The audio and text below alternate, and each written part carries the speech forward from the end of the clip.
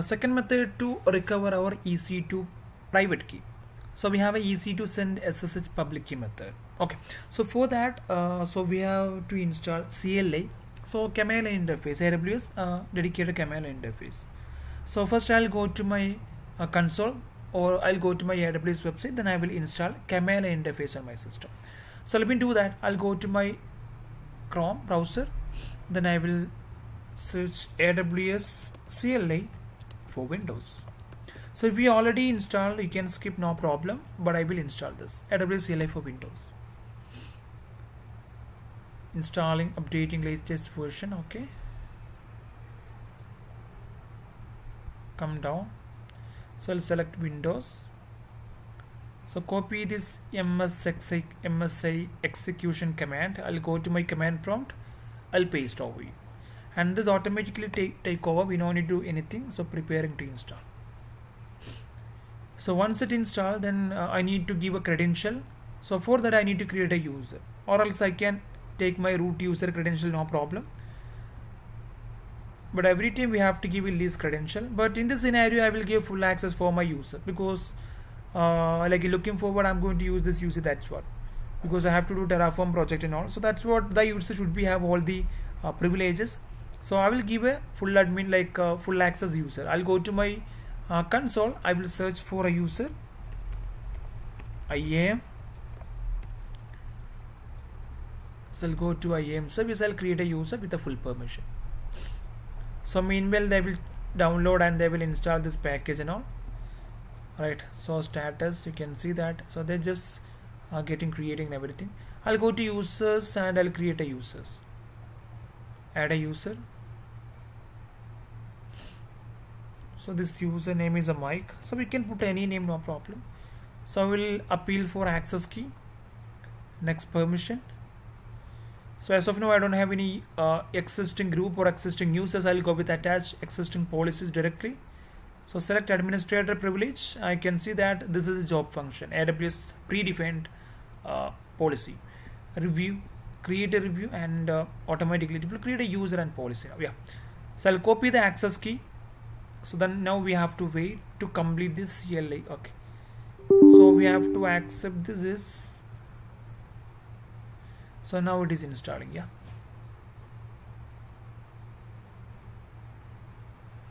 If I go to my command prompt, you will be able to find one more thing, AWS. If I execute AWS, let's see what happens. See, the term AWS is not recognized as the name of CMDLet. In the sense, internal and external, there is no command that is named as AWS, right? So that's what actually we getting this error. So once I install this, then we will not get any error.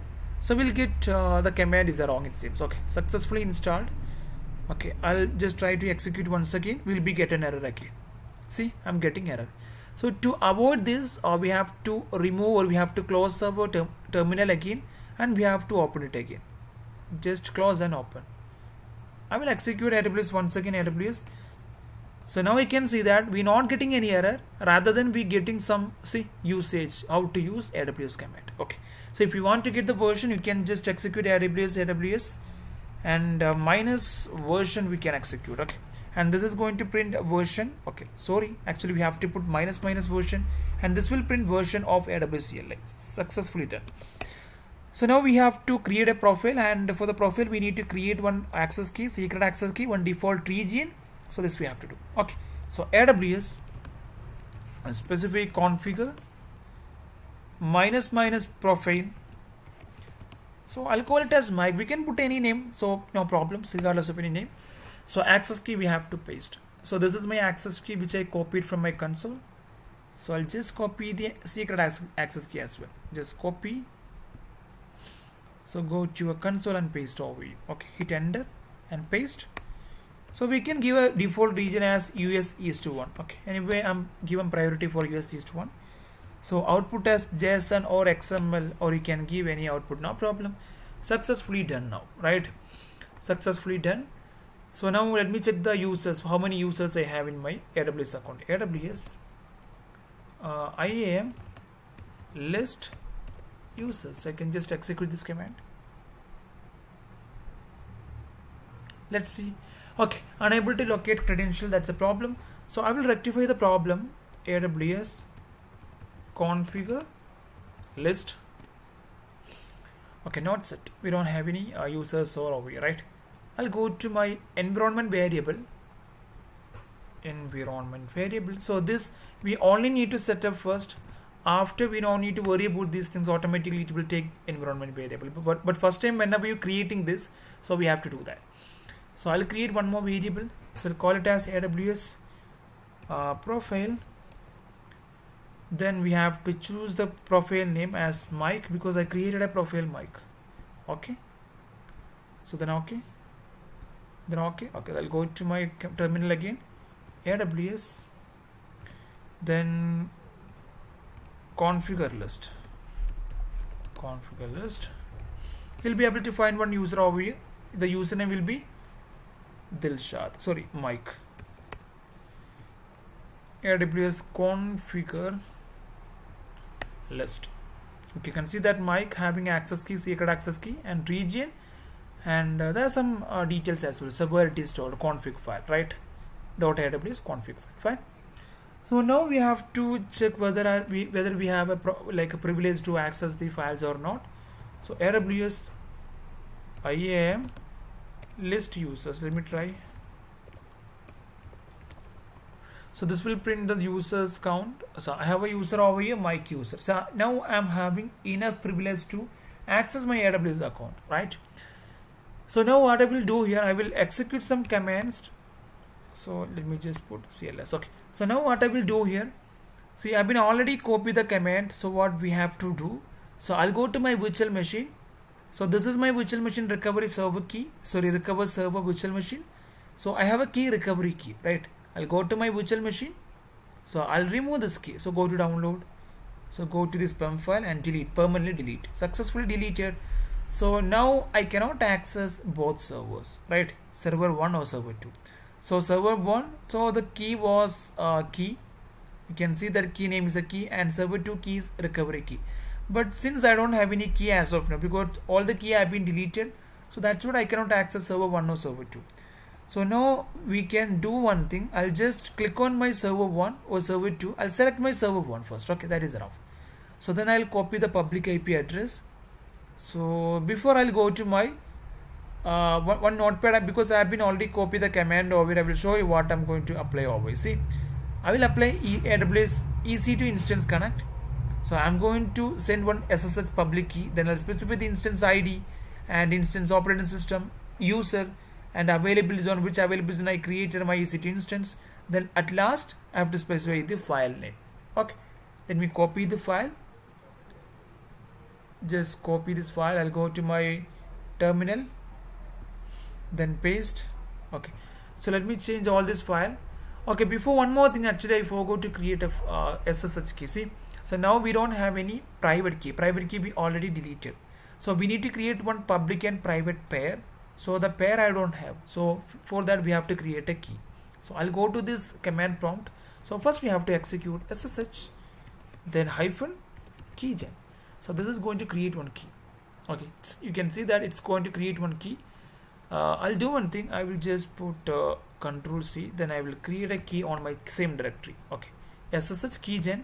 We can specify -f. Then key name is Ashiq. Okay, or else I'll specify the key name is a key. Okay, this is going to create one key. Enter, and successfully done. So I'll go to Ashiq directory. So I'll be able to find 2 keys over there. I'll go to my local disk PC and see users Ashiq. Inside Ashiq I'll be able to find 2 keys. Let's see. Yeah, key 1 and key 2. Am I right? Yes. So now we have to push this key into my server, and we can only access this key 60 seconds, maximum 70 seconds. Okay, so far as I'm concerned, only 60 seconds. So after 60 seconds you cannot access the server, and I will try that as well. I'll show you that amount. So first let me copy and paste the command. So this is my command. So first I need to change the file name. What is my file name? Key, right? So I need to specify the file name over here. So file name is, I think, key. So I'll specify file name.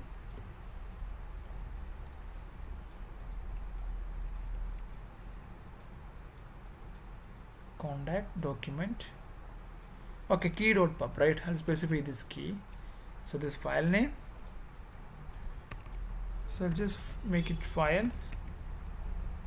Okay, this is my key name. Okay, so that's good. Then now I have to specify my availability zone. So availability zone, that is, let me check. I'll go to virtual machine, AP Northeast 1A. Let's copy this.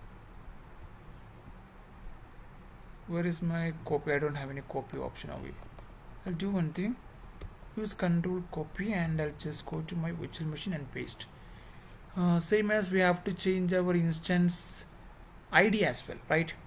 I'll remove this instance ID, virtual machine, I'll copy this instance ID. Yes, instance ID. So next what I have to do, everything is okay. I'll do one more thing. I'll specify my region. Region is at Tokyo, right? Because I specified my profile region as US East 1. So region also important. US, sorry, region is, I have to copy the region once again. Copy AP Northeast 1A.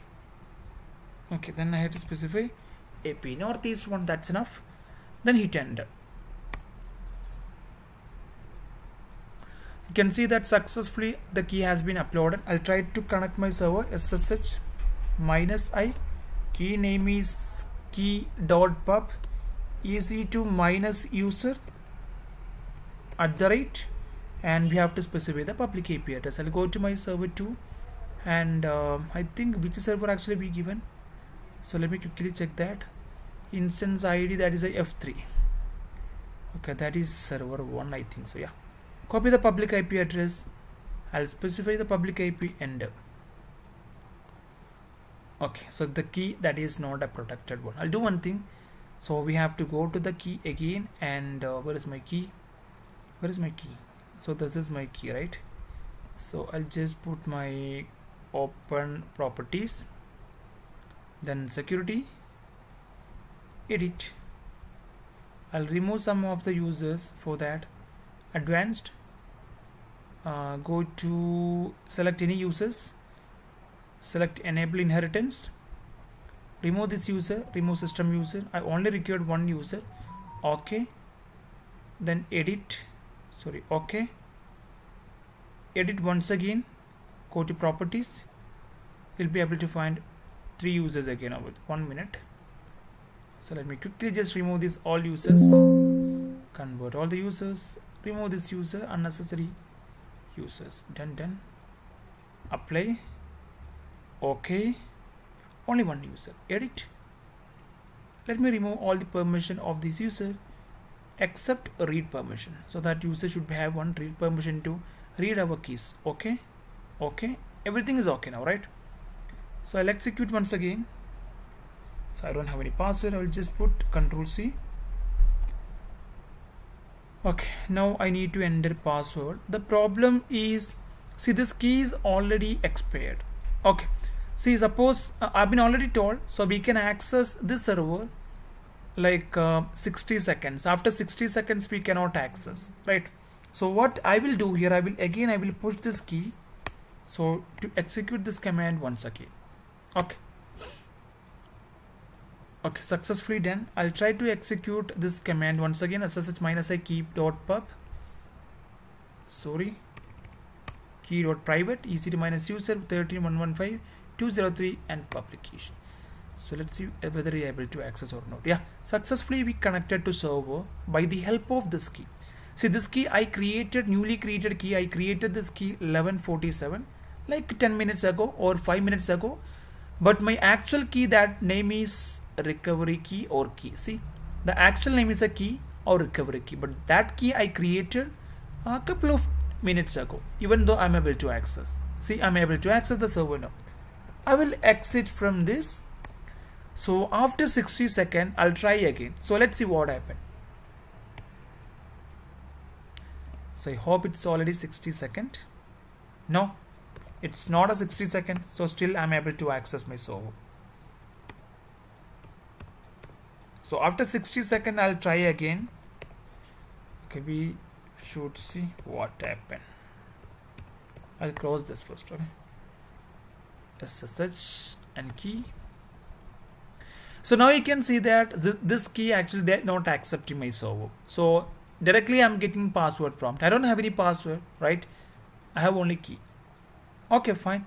So that's what I'm telling. So if you have any opportunity, you can use it. So this is also one important method, one easiest method. So rather than be detaching and unmounting and mounting, so all the mess up activity.